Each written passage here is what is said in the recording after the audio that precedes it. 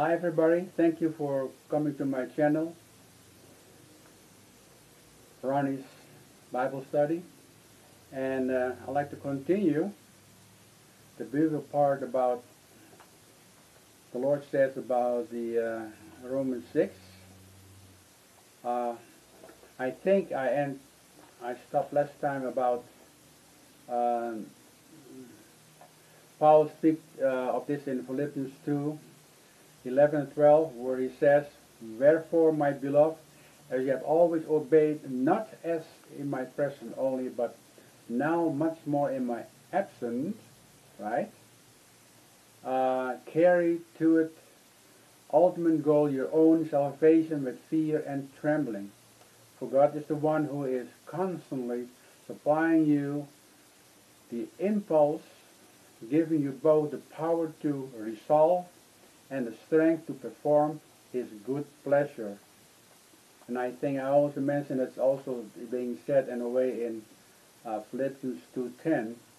This truth Paul presents in verse 3 and 4, where we all taught that all believers were baptized into Jesus Christ and thus shared His death in order that they also might share His resurrection life.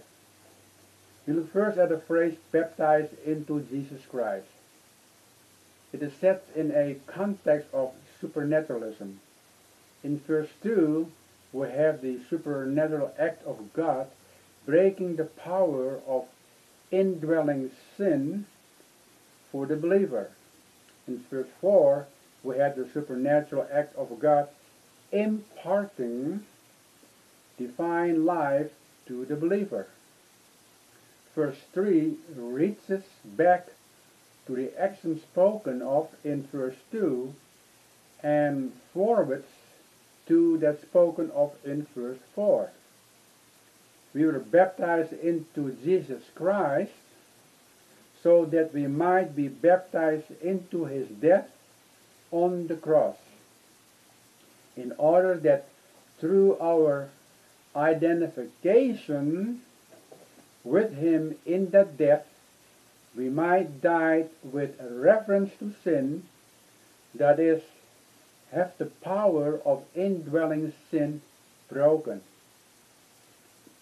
We were also baptized into His death so that we might share His burial and thus His resurrection, and in that way have His divine life imparted to us. Thus this baptism accomplished two things. It resulted in the power of sin being broken and the divine nature being implanted, which operation took place at the moment the believer placed his faith in the Lord Jesus. Therefore, since the results were operative in the believer the moment he was saved, the baptism into Jesus Christ, in which that person shared His death, burial, and resurrection, must have taken place potentially previous to his being saved, and actually at the moment of salvation. It's a very important point, folks, if you really listen and read the scriptures, because, as you know, there is a teaching about baptism, okay? And many people ask the question, is it necessary to be baptized to be saved? Okay, we'll go a little bit further. Our Lord died, was buried, and arose around 2,000 years ago.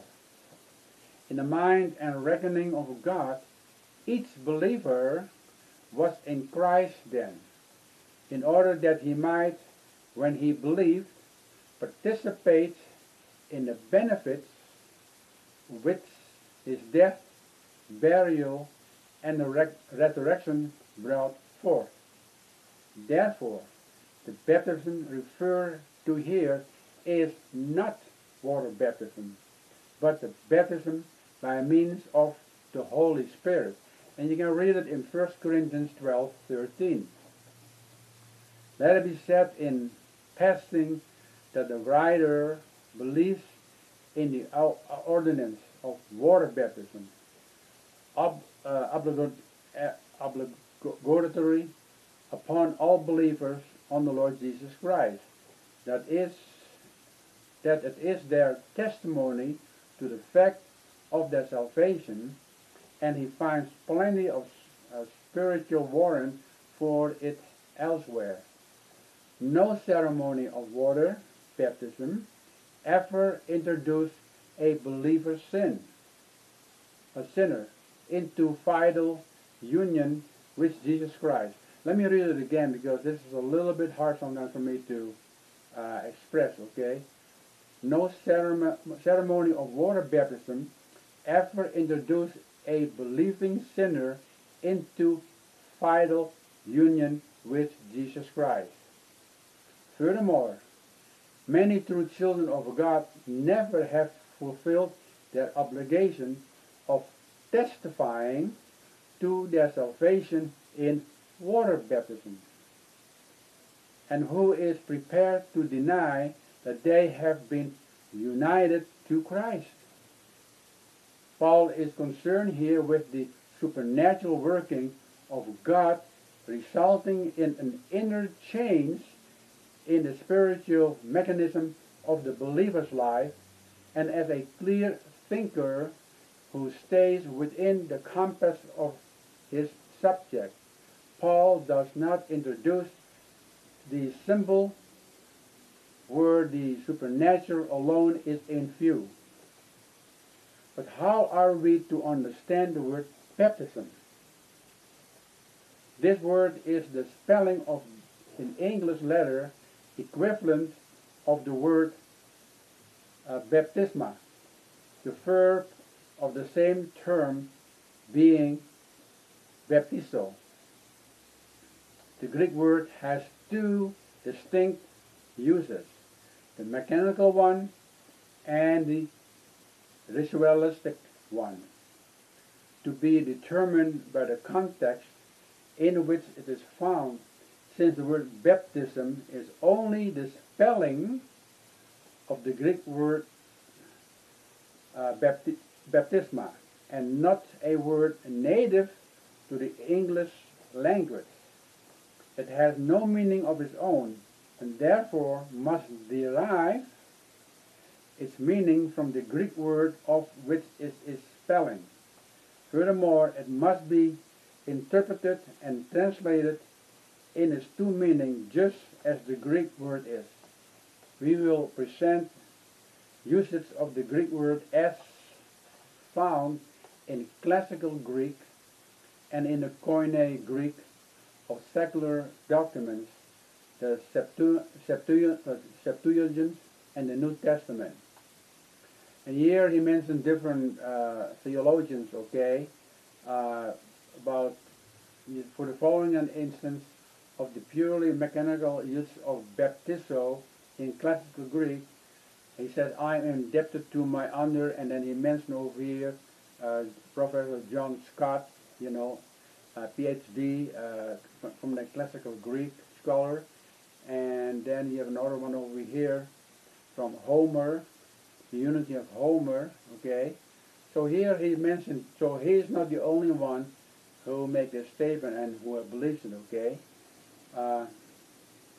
So when you go back all the way down with the in history, that where we got the word baptism from, okay. The first use of baptizo is in the 9th book of the Odyssey, where the hissing of the burning eye of the Cyclops is compared to the sound of water while a smith dips, okay, or baptizes a piece of iron, tempering it. In the battle of the frogs and mice, it is said that a mouse thrust a frog with a reed, and the frog leaped over the water, baptizing it with its blood. Euripides used the word of a ship which goes down in the water and does not come back to the surface. Lucian dreamed that he has seen a huge bird shot with a mighty arrow, and as it flies high in the air, it baptized the clouds with its blood. An ancient scholium to the fifth book of the I pronounce the word. Makes a wounded soldier baptize the earth with his blood. It is the ordinary word for staining or dying, and words derived from its meaning. Dying and dice are common. The most common meaning is to plunge into a liquid, but is so common in other meanings that in each case the meaning must be determined by the context. And here we have in the Anabasis, okay, we have an instance where the word baptazo has both a mechanical and a ceremonial meaning. Before going to war, the Greek soldiers placed of baptizo the point of their sword, and the barbarians the point of their spears in a bowl of blood. In secular documents of the Koine period, Moulton and Milligan report of the following: to a submerged boat, ceremonial ablutions, a person overwhelming in calamities, a person baptizo under the head, upon the head. So all these different examples they have in history, okay, and the meaning of the word in Greek. We have in Leviticus 4:6 the word, and the priest shall dip his finger in the blood and sprinkle of the blood 7 times before the Lord, where dip is from baptizo and sprinkled is from rantizo in the Septuagint. The first referring to the action of introduction, the finger into the blood, and the second speaking of the ritual of sprinkling that blood. So here again, these different examples. In the New Testament we find the word translated washing in Hebrews 9:10, speaking of the ablution of Judaism, referring to ceremonial washing of cups, pots, brazen vessels, and of tables. You can read it also in Mark 7:4. And to the ceremony of water baptism, I wrote it down, Matthew 3:7 and 16, and 1 Corinthians 1:14, 1 Peter, I think, 3:21. A pure mechanical usage is seen in Luke 16:24, where the rich man asked that Lazarus baptize his finger in water and cool his tongue. So here again, different examples about the word baptism. The usage of the word as seen in the above examples resolve itself into the following definition of the word baptizo in its mechanical meaning: the introduction or placing of a person or thing into a new environment or into union with something else, so as to alter its condition or its relationship to its previous environment or condition. And that is the usage in Romans 6. It refers to the act of God introducing a believer sinner into filial union with Jesus Christ in order that that believer might have the power of his sinful nature broken and the divine nature implanted through his identification with Christ in his death, burial, and resurrection, thus altering the condition and relationship of that sinner with regard to his previous state and environment, bringing him into a new environment, the kingdom of God. That is what Paul refers to when he says, has translated us into the kingdom of the Son of his love in Colossians 1:13. We have the same mechanical uses of baptizo in 1 Corinthians 12:13. Did I write it down? Yes, I wrote it down. For by means of the instrumental of one Spirit were we all baptized into one body. Where Paul speaks of the act of the Holy Spirit placing or introducing the believer, the believing sinner, into the body of Christ, as in our Romans text referred to in the same act, but speak of the head of the body rather than the body itself. The word Spirit is in the instrumental case, which case designates the means by which the action in the verb is accomplished. The Holy Spirit is the divine agent who himself baptized, introduced the believer into vital union with the Lord Jesus. It should be clear from this that the baptism by means of the Spirit is not for power. Its sole purpose is to unite the believer, or is to unite the believing sinner with the Savior. Power for holy living and for service come from the fullness of the Spirit. The baptism is an act which takes place at the moment the sinner believes, never to be repeated. The fullness is a moment-by-moment continuous state as the believer trusts the Lord Jesus for that fullness. And you can read it in John 7:37 and 38. So here, I will stop with this because I think you have better understanding. All he's saying is that water baptism does not save. It's an identification, so to speak. You identify yourself when you're really born again and you're baptized, that you, are also part of his death and resurrection. It doesn't save. But it's important to show the people what you believe and why you do it.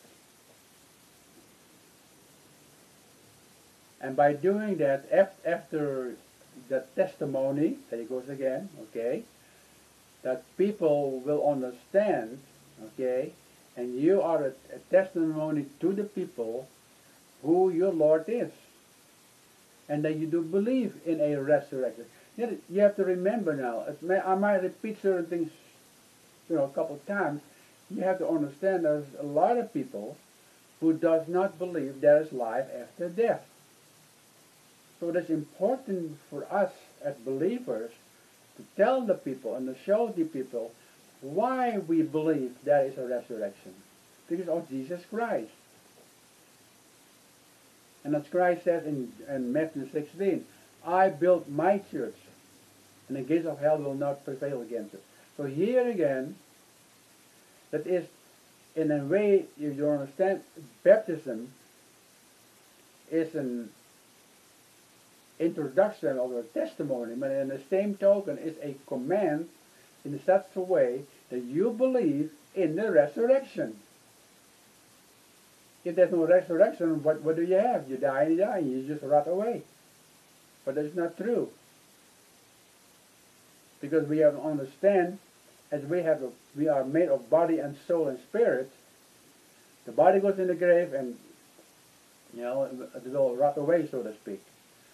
But your soul and your spirit will keep on living. That's why the Bible says we are created in God's image. We have a body, that means tangible, right? You can see it, but a soul and spirit you don't. The beautiful part is the same thing with God. God the Son, as a believer, even the unbelievers see Him, and the apostles, if you know it, many times in the Scripture it tells us, I think it's 1 John, that they saw Him, they touched Him. Even when Christ was resurrected, He says, He showed Himself to the apostles that, here I am, here's my proof. Put your finger in my side, here are my, in my hand, look at the nails went through it. So they touch is tangible. That's God. But we will not be able to see God the Father and God the Spirit. That's what that's in a nice way He's trying to tell us why we are created in God's image. Don't ever think because of that statement, and people use that, and I told you that before, that means we can become a God. That is not true. That's a lie of the devil. So be very careful and understand, and like water, right? I don't understand people believe that water can save you.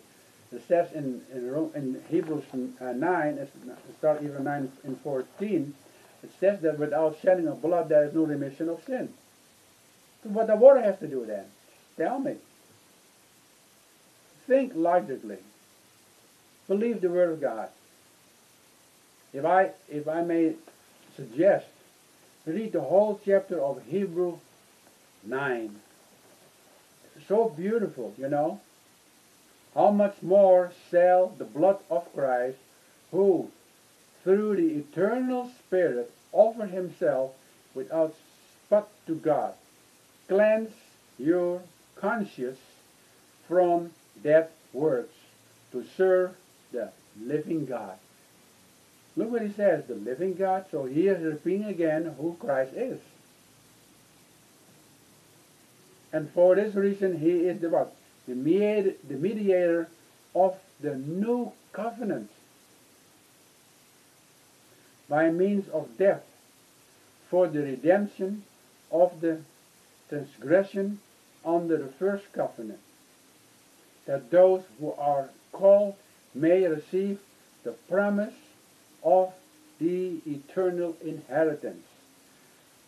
When you break it down in a nice way, okay, you see over here, the Old Testament had also an old covenant, may I use the word. And in the Old Testament, you have priests, you have temples. Here we have a new covenant. There is no more priests. That's so important. And many religions have that. That is contrary to the Word of God. There is no more priest. And I shared you before that Christ, He is our high priest. Okay? Once and for all. That's it. In the Old Testament, if you look at it, and I share with you about baptism, they cleaning pots and things like that, and cleansing the pots. That was a priest was doing. They has no communication in that respect personally with God. But we do. As a believer, look at 1 John, 7, 8 or 9. If we confess our sins, that's only for the believer. He's faithful to forgive our sins. How beautiful it is. In the Old Testament, when they have a sacrifice, their sins are covered. New Testament, when we really repent, our sins are gone, are forgiven. That's the difference. That's why there are no more priests. And a lot of people have that in the old originals, and they have sacraments. There's no more sacraments. see, God does not like, or he says in, I think in Acts 7, when we're talking about Stephen, when he was died, he said in the same thing, God has no pleasure in a temple built by human hands. Why? Because when you're born again, the scripture says in 1 Corinthians 6, right, what? That your body becomes the holy temple, because the Holy Spirit lives in you permanently, and you are sealed until the day of redemption, Ephesians 4:30. So put those things together. Scripture interprets Scripture. Every true believer is indwelled with the Holy Spirit. And then on top of it, and when you read the Lord's Prayer, we are one with God the Father and God the Son. Tells you right there. So I hope you understand how important it is that you don't fall in a trap of wrong teachers who tell you something completely contrary to the Word of God. We should rejoice when you are born again Christians, what we are. And Hebrews 4:16, when you're a Christian, what can you do? Only in the Old Testament, once a year, the high priest can only go in the Holy Holiness.